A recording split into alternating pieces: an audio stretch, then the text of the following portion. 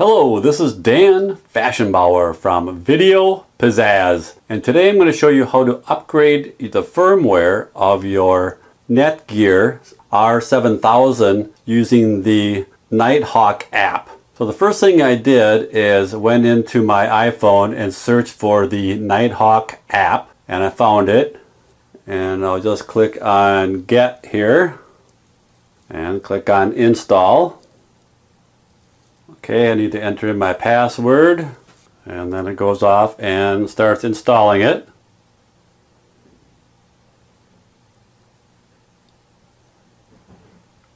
Okay, so the app installed, so I can click on Open, and then click on I agree.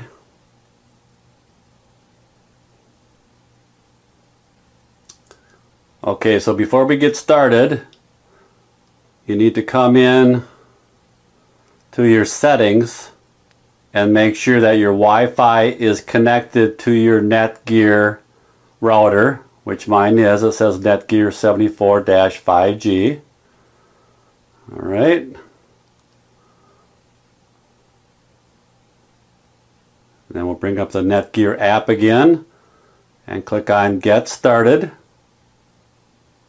And then we need to log in with our email address and password that we used for our Netgear account.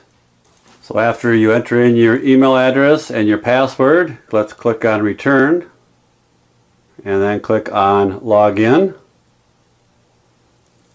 So do you want to install a new gear product? I'm going to say no. So now it's going out and detecting my product. So now you need to log in as admin to your router. So by default, the password is set to the word password.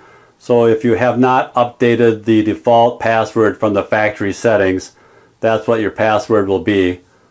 And then come down here and click on Sign In.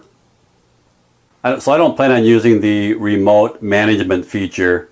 So I'm just going to say maybe later. Alright, so then you'll see here, right in the top here, the Internet Online, and then you'll see an update. So click on Update, and then it says the firmware update might take about 3 minutes depending on your internet speed. My current firmware says I'm running 1.0.9.26, and the new version is 1.0.9.34_10.2.36. So I will click on Update, and it just says do not turn your router off during this update. Your router reboots after this firmware is updated. Now it says that rebooting your router might take about 2 minutes. So it says your update was successful. Your router's firmware was successfully updated. So I can click on Next. Now it's searching for my router information. And they're just making sure that my current device is connected to the new router updates. Okay, so it was detected and my device is online again after the update.